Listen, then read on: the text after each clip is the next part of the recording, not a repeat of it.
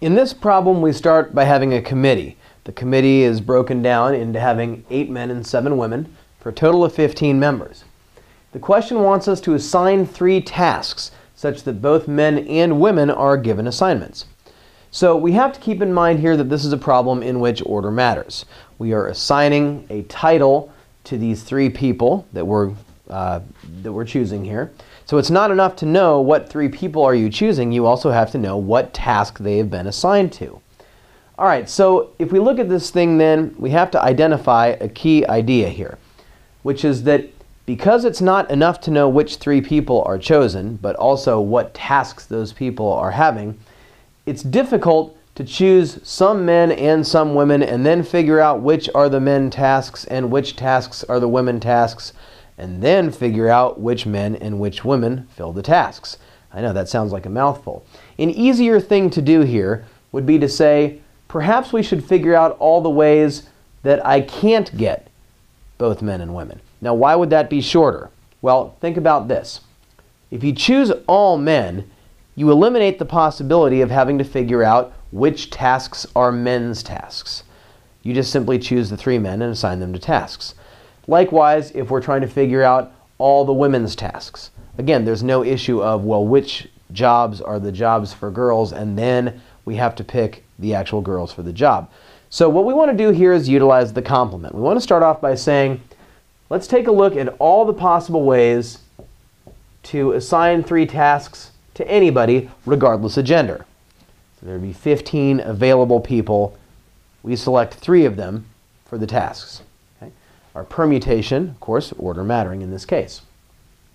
The complement means you subtract away the unfavorable outcomes. So one unfavorable outcome is that we end up with all guys. All right, so how many ways are there for us to get all guys? There are 8 available guys. Choose 3. This tells us you got all men. Okay. Any other unfavorable results? Yes, another unfavorable result would be that you get all women. So we'd subtract this away, and we'd say permutation 7 available women, choose 3.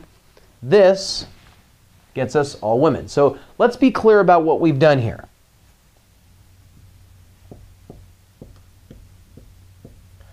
Our first permutation is getting us all the possible results without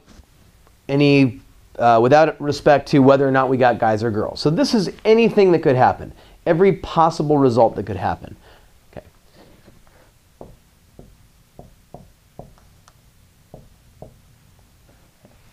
This permutation represents that all men are filling the tasks.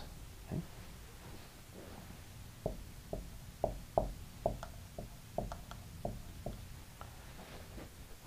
This is telling you that all women have filled the tasks. So keep in mind, if we look at all the possible results, but then we take away the results that have all men, and we take away the results that have all women, what must we be left with? Well, results that have both men and women being given assignments. Okay, so permutation 15, choose 3. 15 times 14 times 13. Permutation 8, choose 3. 8 times 7 times 6. 7, choose 3. 7 times 6 times 5. Okay. All right, so 15, 14, and 13.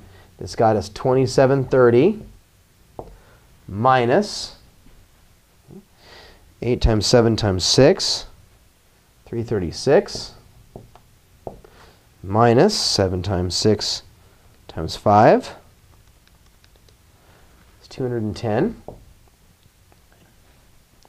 All right, so we take our 2730 minus 336 minus 210. We get 2,184. That's how many ways we can assign these 3 tasks such that we get both men and women.